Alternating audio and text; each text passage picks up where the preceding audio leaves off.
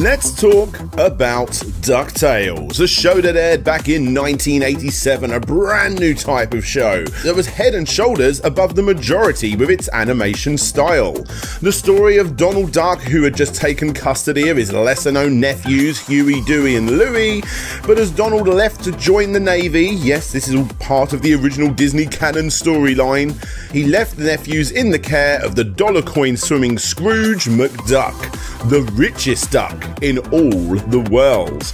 And because of this, they would go on constant treasure hunting adventures together, which, as you already know, is the perfect recipe for a kids' TV show with one hell of a catchy theme song.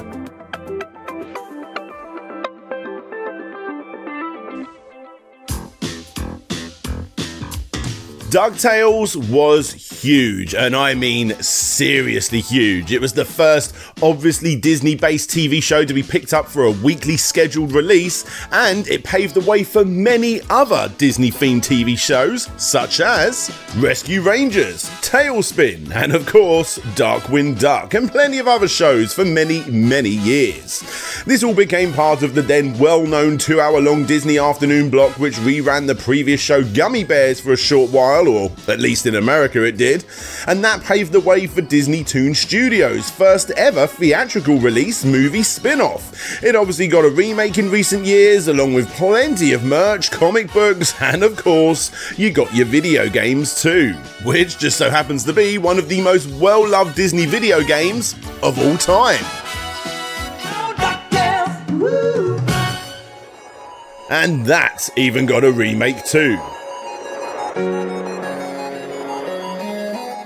There's no denying the absolute admiration for anyone that has ever come into contact with this series, and today, on The History in the Games, the show where we take a deep dive into everything from Popeye to South Park and The Mask to Family Guy, we're going to be going back to the beginning and looking at the history of the most infectious 1980s and 1990s franchise for all ages, that is DuckTales, the history and the games.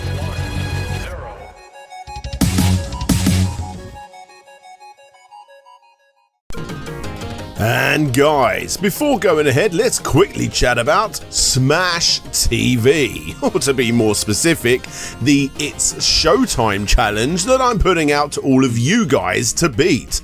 That's right, not only have I created a complete history on this Smash TV franchise, link above, but thanks to Antstream, who are this video's sponsor, I have my very own tournament going on right now, and if any of my followers beat me in this particular challenge, then I will personally send them the I Defeated Slopes Game Room pin badge in the post. I'd buy that for $1.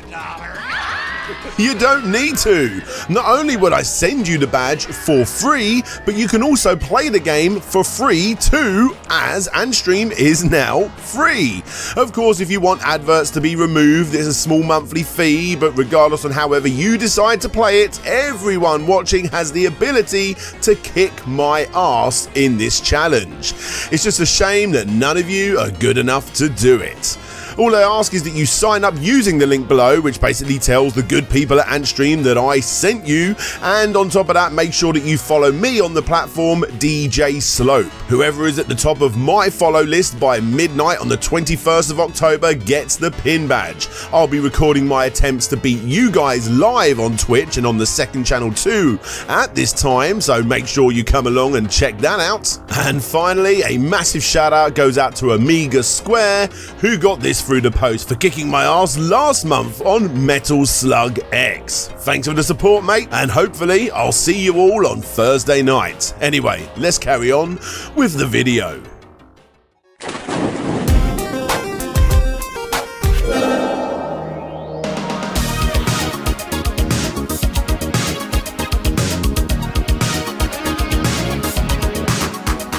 In the August 1986 issue of Television Radio Age, a monthly trade magazine that provided coverage of up-to-date information on the world of TV and radio, Robert Sobel goes into detail regarding the oversaturation of the exploding popularity of kids' TV shows. 12 to 15 brand new shows are incoming. Some of the already popular shows are getting even more episodes added, and the very best of the best kids cartoon shows are getting movie adaptations. He goes into detail explaining that the very best shows, aka the ones that are actually gonna last, are the ones that actually have great characters within, rather than having cartoons based on originally created toy lines. I mean, sure, there are always exceptions to the rule. Shows like Transformers have always been popular, and the studio that produces them can get away with asking for anything up to a 3-year contract for new episodes. But what about the toy lines that ended up being a fad, or simply just did not stay as relevant as Optimus Prime and his crew? It was a risky and very hard judgment call to make for TV execs that for the most part never made any money out of the toy sales. All they cared about were eyes on the screen. Do they remove a show like, say, Thundercats that was doing perfectly fine in place of something that's new, that's being sold as the next big thing, and sign that deal for, like I said, up to 3 years? Or do they expand the time slot of kids' TV shows and in turn allow for more kids' TV shows? Obviously, they went for the latter. And in this very article, it shows off just some of the shows that were lucky enough to get hold of these new, higher paid TV slots. Danger Mouse, Ghostbusters, Silverhawks, and Defenders of the Earth are all taking centre stage in the larger than ever cartoon-filled afternoon blocks, which have more eyes on the screen than ever, resulting in the most expensive ad breaks ever for cartoons. And one of the newer companies that are jumping on board to this new afternoon block of cartoons was a little-known company known as Disney. And it's in this very article that we got to see one of our first ever mentions of the upcoming show, DuckTales. Now, of course, some of these shows are still driving the sales of action figures like the animated Rambo and My Little Pony shows, but character development and humour was once again starting to become super important. Just like it used to be and should have always been. If you want good, long-lasting characters that will stand the test of time, then you've got to put the effort in. Disney were pumping some serious money into this new afternoon block TV show, the one with the most high-paying adverts, way more than the competition in fact, and the way they were doing this was surprisingly actually farming out the animation duties to another studio called Wang Film Productions. Now, Wang Film were not the guys that were going to be doing stuff like, I don't know, Hulk Hogan's Rock and Wrestling. These were the guys that were responsible for some of the episodes found in shows like Popeye and Son, Snorks, Flintstones Kids, and the Jetsons. Regardless of what you think of these shows, the animation at least was noticeably better than the majority of its competition. And let's face it, Disney had a pretty big reputation to uphold. And sure, even though Wang were obviously not Disney movie quality, they still definitely pumped out some of the better looking shows, but because of this, they cost the most. And Disney paid that price. They were more than serious about the ever-rising popularity of kids' TV shows, considering this was about the time that the company as a whole wasn't doing so great. It's hard to imagine a time when the almighty Mouse House wasn't buying up every major company or IP under the sun that it could get its hands on. And sure, there are a lot of reasons as to why Disney was struggling during this time, but in a nutshell, one of the best examples I like to give to really get you in the mindset of what Disney were like during this time was the film The Black Cauldron. Legend has it, there was once a king so cruel and so evil that the gods feared him.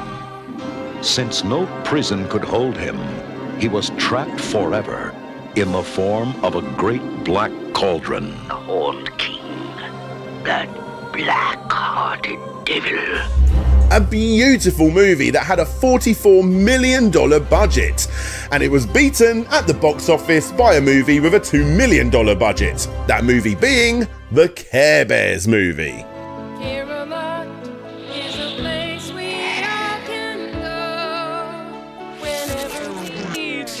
Yeah, as stated, there's a lot more to it than that, but Disney were making mistake after mistake after mistake, it seems, and it wasn't actually until a certain red-headed mermaid would come along to save the day that really turned Disney's profits around, but that's a story for another time. Was Disney yet again about to make Another mistake? Michael Eisner, the CEO of Disney, definitely did take a bit of a beating from hardcore fans and historians for farming out these animation duties to this third-party studio, most notably due to the fact that it featured one of the company's most iconic characters. Of course, Donald Duck was really only a cameo in all of this, but who cares? How dare Eisner give away these heavily established characters, yet keep shows like the Wuzzles and the Gummy Bears in-house? Thankfully, this backlash led to even more money being pumped into the show and for Wang Film to get even more animators onto it too, as the $20 million 65-episode run became one of the studio's biggest efforts up to this point, and thankfully, it paid off. The show was an instant success. Sure, you still had haters like the Los Angeles Times seeing this as a really bad move for Disney, the absolute pioneers in hand-drawn animation for the last 60 years by that point, creating less than Disney quality content and getting overly hard-working Japanese animators to do it instead. But moan all you like, DuckTales was a success.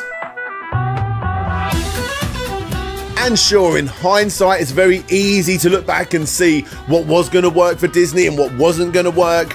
But to put you in the mindset of what Disney and people that were looking into Disney were actually seeing at the time, Michael Webster, the vice president of Disney Animation Studios, had this to say in an interview. When we started, the yen was at $2.40 to the dollar. It's now at $1.43 to the dollar, so our costs went up 40% just through shifts in the currency. It's not cheaper for us to do it over there, but they have a talent pool of fantastic draftsmen that we don't.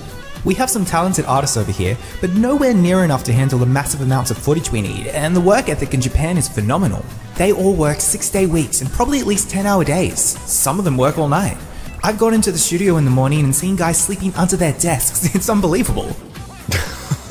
If you guys are surprised, you're not alone. Before researching this video, I had no idea that so many Western created shows, or what I believed was Western created shows, were actually being created by a Japanese animation house. I had no idea, especially DuckTales, the show with the most infectious cartoon theme of all time. Introducing Mark Muller, a struggling musician who had finally managed to get his first hit with Heart's Nothing at All, and with the success of this track, he was able to get a meeting with Disney themselves, who just so happens were looking for someone to create a not so typical TV show theme with a catchy pop hook that would give off the sense of adventure. He went home to his apartment directly above two mostly deaf old ladies who lived beneath him, thank God, as without them he may not have had the courage to scream out the iconic "Awoo!" The entire theme song was created in only 45 minutes. The race cars, the lasers, the aeroplanes. It was a serious duck blur. And one of the funniest things about researching this is that Mark actually has a fair few hits under his belt that he has written for different artists. When people ask what he does, it's normally followed by, "Oh, you write songs? Anything I'd know? What about Heart's Nothing at All? So Rita's It Must Be Love? Not sure. Amber, Let It Rain? I don't think so. Okay, what about Jennifer Page's Crush? Maybe. How did it go? I also did DuckTales. Oh my god, you made the DuckTales theme tune? Yes, there's no getting away from the popularity of that one song. It's up there with some of the most popular theme tunes of all time. Even Jeff Pasquito, who happened to be the singer on this track, who actually also had a band with some pretty fantastic songs, still has people at his shows come up to him asking him to do DuckTales. Ooh. And let's set your nostalgia into overdrive, shall we, before we get into the games, because both of these guys also works on this. Anyway, back to DuckTales. The show was a success. It ended up getting 100 episodes and, as stated, a movie that actually went to theatres in America too, as well as that more recent remake and a whole lot more. But of course, besides the original theme tune, the most iconic thing about all of this came from video games. Capcom had worked with Disney before, building up the relationship as they published the rather sad to look at and play Mickey Mousecapades, which honestly looks like it was ported from the original Game Boy. But thankfully, any fan of classic Disney video games will tell you that DuckTales was the start of a rather incredible relationship. Takuro Fujiwara was the guy on the case to produce the title in Japan, with designer Keiji Inafune being the designer and Yoshihiro Sakaguchi taking control of the sound. If these names ring a bell, it would be because all three of them were responsible for the start of yet another classic franchise, that being Rockman, or Mega Man for us Westerners. DuckTales the game introduced many similarities to that franchise in the way that the levels were laid out and the control of the character himself too. In fact, it's believed that the engine used for Mega Man is in full effect right here. And thankfully, it was David Mullick, who is more well known nowadays for his work on such games as I Have a Mouth, I Must Scream, who had not long joined the Walt Disney Computer Software Company and had worked on some budget titles such as Matterhorn Screamer and The Chase on Tom Sawyer's Island, who was looking after the Disney licensed video game side of the company. And the reason why this is all so important to the outcome of DuckTales was because Disney was super important to David. The first movie he saw at the cinema was Mary Poppins. He watched every single Disney animated movie. He visited the parks multiple times each year. And in the job interview, when they asked him to name all 7 dwarfs, he had no issue. Seriously? Just try it. Without Googling it, try and name all 7 of the dwarfs from Snow White and the 7 Dwarfs. You're more than likely going to forget one.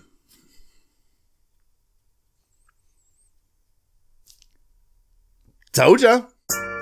Anyway, what I'm getting at is that both David Mullick and Darlene Lacey, actually, who was the overall producer of this game, were not just doing their job, they were Disney fanatics, confirming every single drawing that Capcom would send their way and even taking the team out to Disneyland and spouting off hardcore facts about each attraction at the end of each ride-through. But I guess that's what you get when you enroll in Disney University. Yes, that's a real thing. A 3-day program that new employees at this level must take to immerse themselves in the company's histories, procedures and culture, which of course the two absolutely aced. This collaboration was an absolute match made in heaven. Capcom were obviously brilliant at making games and characters, but for us Westerners, nobody did the story and the design like Disney.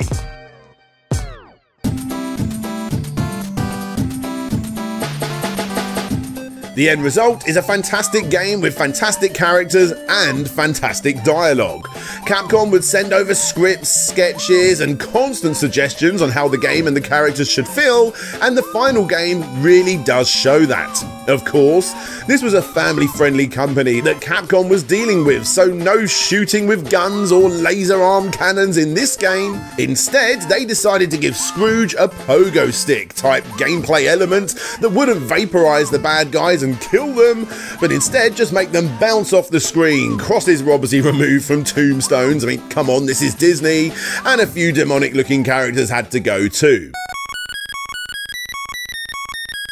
It's all good, clean fun here that not only showcased how good Japanese created games are when hidden under a thick western coat of Disney paint, something that's a lot more understood nowadays but back then wasn't as well known. But more importantly, on top of all of this, it represented the original source material of DuckTales as perfect as it ever possibly could, with cameos that actually interact with you in ways that they would on the TV show and dialogue that fits their nature perfectly.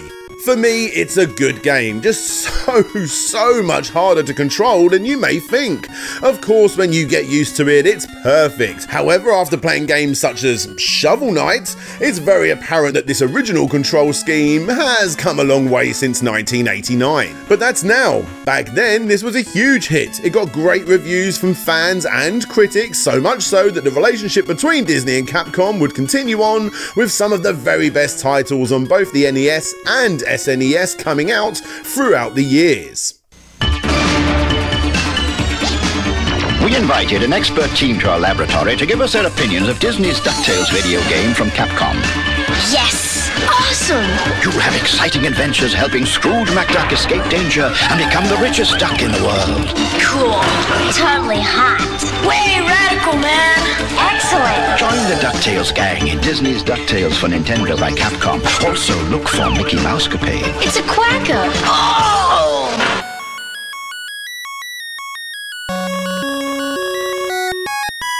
This game was of course followed up by a Game Boy port which stays mostly faithful to the original, however does have a slight change up in the level design to keep it playable on the much smaller screen.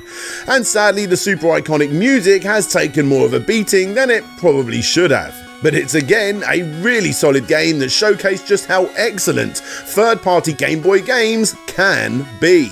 Besides the terrible renditions of the overly iconic NES music, some people even think that the game is better than the NES original. I don't agree, but still, it does go to show how good of a port this is. And as stated in the theme tune, that history was rewritten with the release of the remastered version of the original DuckTales game. Capcom had the final say this time over Disney, however it was very much a joint decision to pick WayForward for the role. Not only was the studio well versed in recreating several hugely popular franchises, such as Contra and the stunning Boy and His Blob remake, but on top of all of this, the studio was located rather closely to Cal Arts, arguably the most infamous animation university founded by none other than Walt Disney himself, and several of WayForward's best artists came directly from that institute. It was pretty much perfect. On top of this, Michael Peraza, who was an original animator on both DuckTales and Mickey's Christmas Carol, ended up jumping on board, providing original sketches from the show, giving the animators plenty of resources needing to make the game as great as it could possibly be. But besides the animation, the gameplay itself was again perfect. In fact, during the production of the game, the team would hook up a controller in a way that would allow you to control both games at the same time, and there was virtually no differences. The original voice actors are back from the show, well, the majority at least, and this was done to obviously bring the show to life even more. The end result is what I class as the perfect way to play the game. A few differences are found here and there gameplay-wise, most notably with the bosses, but almost everything else is the same. Well, besides the story.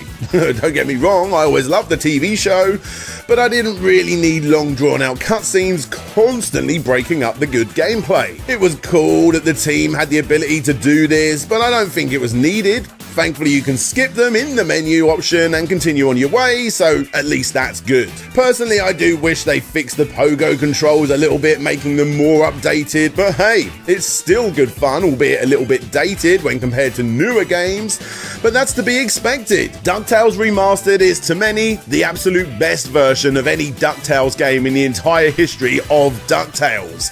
But of course, we've gone right ahead here. This is the most recent game, and there was quite a few games that came out between the original and the remastered, starting with the obvious handheld games.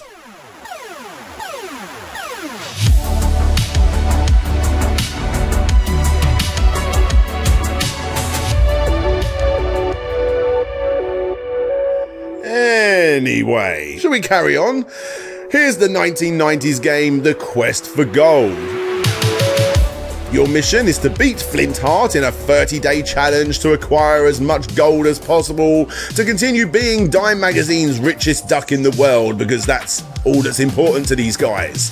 It was a home computer game for the Amiga, Apple II, Atari ST, Commodore 64 and DOS computers, and consists of several small mini-game-like stages that are all very forgettable. You collect money by doing all of these random challenges and then go back and invest them into different companies, making sure to read up and if those companies are expecting to have a good or bad upcoming day. You then sell those stocks and purchase new stocks. Now this may sound like a very boring part of the game, and it is, but in order to win, you kinda have no choice. Now, to be fair, the graphics are pretty incredible actually for the time, and the animation is rather stunning, representing the show brilliantly. Overall though, it's a super forgettable game, impossible to control most of the time, and completely understandable as to why most people do not realise that the game ever existed in the first place. Thankfully, a new game came out in 1992 that was a proper sequel to that original DuckTales game, and it was very odd. Gameplay wise, it's the same game. The level layout wasn't exactly perfect back then, and it hasn't improved much here. It's still solid fun, and retrospectively, it's essentially DLC for the original game. The exact same engine, the exact same characters in slightly different locations. That's not a negative thing, I suppose. It is just what it is. It's still good fun, but heavily forgotten about for the most part due to the fact that the show had been off the air for a good couple of years by this point, and also because the majority of the world had moved on to the 16-bit generation. Still, if you like the original, guess what? You're gonna like this too. Worth playing, just don't expect anything new here. And the same goes for that Game Boy port as well. Which finally brings us to the final game in this entire DuckTales history, and it's the weirdest game in this entire DuckTales history. DuckTales Scrooge's Loot. Of course, we got to end this video on a mobile phone game. It's a Disney property, of course you got to be chucking in a forgettable mobile phone game. This one was released back in 2013, and your arch enemy has stolen your gold, leaving you to collect as much as you can in a, wait, what? Over-shoulder deathmatch game? What? Again, I had absolutely no idea this game ever existed, and I would have put money on them creating something completely different than this, almost anything different than this. But oh well, this is what we got. It obviously didn't play all that well on your phone, but hey, you already knew that. Thankfully, the cutscenes were nicely animated with voice acting to boot. It's just so weird. Beat up the competition and grab the gold as quickly as possible in a sort of Gears of War meets Disney mashup. What a strange way to end the video game section of this video. Now, when you look back, obviously there's a lot of oddities in the DuckTales video game history, but it's easy to see why that original game was so loved. It was made by masterful video game creators and absolute Disney nuts, and the end result speaks for itself. Many classic fans from back in the day that had an NES often put this as one of the very best games ever released, and when you play it, you can see why. Sure, over the years it's become a little bit basic and unforgiving, but it's still a great game. DuckTales as a whole is still great, as it continues to infect us all with its stupidly addictive theme tune and its great stories. Sadly, the latest reboot of the TV show has also come to an end by this point, but with so much to discover within the worlds of comics, movies, merch, and of course video games, I think we have plenty to keep us going until Disney decide to reboot the reboot.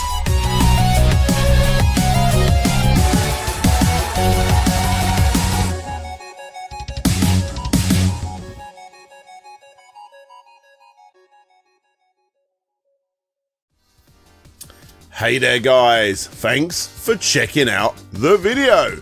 Here's the part of the video where I'd like to give a massive shout out to all of the Patreons and YouTube members that support the show and allow me to create these particular videos. If you guys want to be able to see videos like the one you just saw early, you can do so by checking the links down below, and you can see what I'm working on, all that sort of stuff, see early previews, all that sort of thing, get access to exclusive rooms in the Discord channel and plenty of other perks as well.